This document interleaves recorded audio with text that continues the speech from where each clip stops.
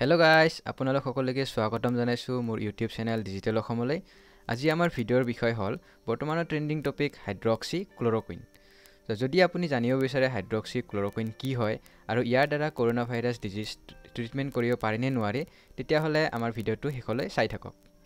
হাইড্ৰক্সিক্লৰোকুইন হ'ল এটা ড্ৰাগছ যিটো মেলেৰিয়া বেমাৰীসকলক ট্ৰিটমেন্ট কৰিবলৈ ইউজ কৰা হয়।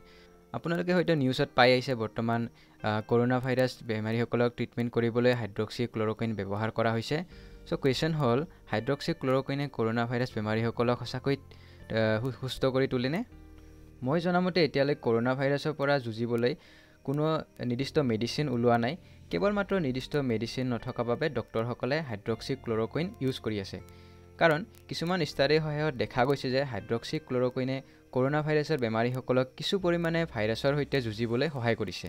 কিন্তু এতিয়ালৈ কোনো নিৰ্দিষ্টভাৱে প্ৰমাণ পোৱা নাই যে হাইড্ৰক্সিক্লৰোকুইনে এক্সাক্টলি কৰোনা ভাইৰাছৰ সৈতে যুঁজিবলৈ সহায় কৰে নে নকৰে।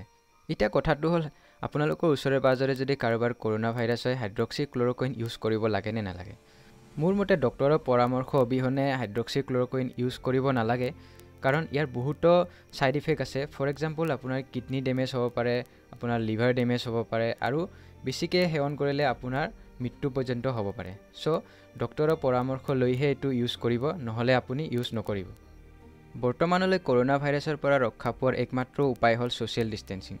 শেষত মই সকলোকে অনুৰোধ কৰিছোঁ যাতে আপোনালোকে ছ'চিয়েল ডিষ্টেন্সিং মেইনটেইন কৰি ৰাখক আৰু লকডাউনৰ সময়ত ঘৰতে থাকক যেতিয়ালৈ কোনো ইমাৰ্জেঞ্চি কাম নাহে। বন্ধুসকল, আজিলৈ এইখিনিয়ে। এইটো মোৰ প্ৰথম ভিডিঅ'। যদি ভিডিঅ'টো ভাল লাগে লাইক কৰি দিব, ছাবস্ক্ৰাইব কৰিব আৰু আপোনালোকৰ বন্ধু বান্ধৱীসকলৰ মাজত শ্বেয়াৰ কৰিব।